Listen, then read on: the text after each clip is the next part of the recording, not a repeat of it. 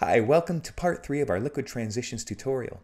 In part 2, we completed the liquid transition effect, but it only works going from scene 1 to scene 2. In part 3, we're going to make it so that way it works going from scene 2 to scene 3, and scene 3 back to scene 1. Let's jump in. You might be thinking, okay, now we got to duplicate all this work onto scene 2 and scene 3. And yes, that's true. However, it's not going to take us as much time as we need to do it. Let's copy all of these layers here. So here, if we close all these, I'm just going to hold down Shift. So click the first one, hold down Shift, click the bottom one, Control C or Command C on your Mac. And then I'm going to go to Scene 2, and I'm going to say Edit, Paste with Interactions. So this will not only paste those layers, but all of the triggers associated with those shapes as well. So our work is going to be mostly done for us. So I'm going to go here, and I'm going to Edit, Paste with Interactions, and you're going to see it added all of our stuff in here. Now there's a few things we're going to need to tweak in here to make this work. The other thing that you may or may not have noticed that it didn't take over the start trigger. So when you paste with interaction, it will paste the layers and all of the triggers associated with those layers. The start trigger is associated with the scene. It's not attached to any of these layers. So you're not going to have the start trigger come over. So we're going to have to copy that as well. Command C.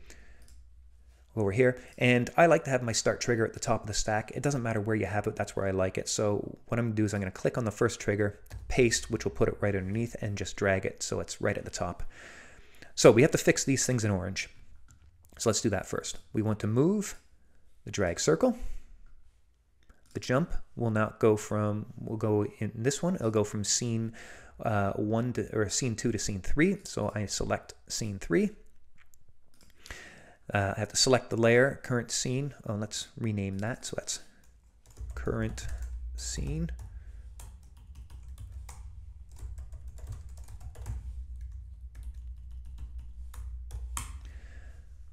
All right, so we want to, this is going to move current scene. And that's all of the orange. The other thing we need to do is we need to replace all of the scene 2 components with scene 3 ones. So I'm going to expand these down, and let's take that, and we're going to use this. Now you can do this. This is a really, really cool thing you can do. Because these components are the same size, it makes it really easy to just swap them out. So all of these ones, all the next scenes are going to be scene 3. So I'm going to change them from scene 2 to scene 3. And then this one, same thing, scene 2, scene 3, scene 2, scene 3, and then I have to change my masks so they're all the right color now. So let's grab this orangey red color, and we're going to change that mask, and that mask. Make it orangey red. Oops. There we go. And our reflected shapes, we don't want to be white, we want them to be purple. So let's just grab this purple color.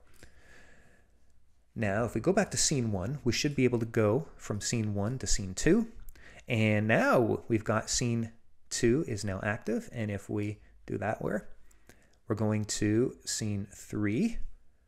But scene 3 does not have anything in it yet. So we're going to do the same thing. So we're going to copy all of the items.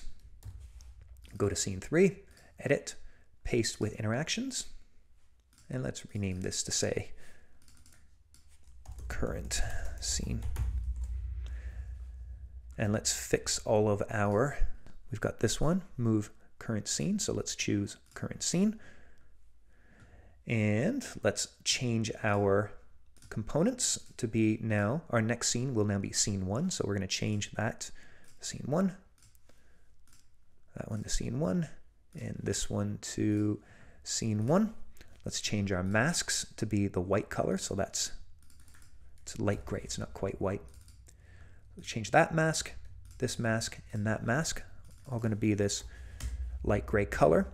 And our reflected masks, well, the reflected shape, it's not quite a mask, is going to be this red color.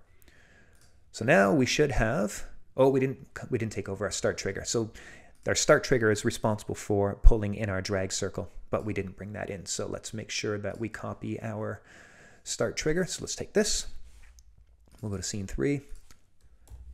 Paste our start trigger, move it to the top, and make sure we have the right item selected here. Okay, there we go. We go from, okay, that didn't work quite right because our jump is not going to the right scene. So let's fix our jump. Should be going to scene 1, not scene 2. There we go. And we've got Eugenie's fantastic. Oh, what happened there? Okay, I think I know what's going on here. When we do our jumps, we need to configure them to reset the scene. So the first time through, everything worked right. So we go from scene 1 to scene 2, works great. Scene 2 to scene 3, works great. Scene 1 now back to scene 2, and you can see we're getting that weird jump thing that's happening. And the reason why that's happening is we're not resetting our scenes. Everything is in the final position, not at the beginning. So what we want to do is in our jump, we need to configure the jump to reset the scene. So it will force it to restart. And we'll do the same thing for the jump here and the same thing for this one. So that way, every time we jump, it is now going to trigger that scene to restart from its beginning. Now let's try and preview this. So we move. There we go. Scene 1 to scene. That's it. Now this is scene 1, and we're going to scene 2. Going to scene 3. Back to scene 1. There we go, and it's working just nicely. There you go. Easy as pie.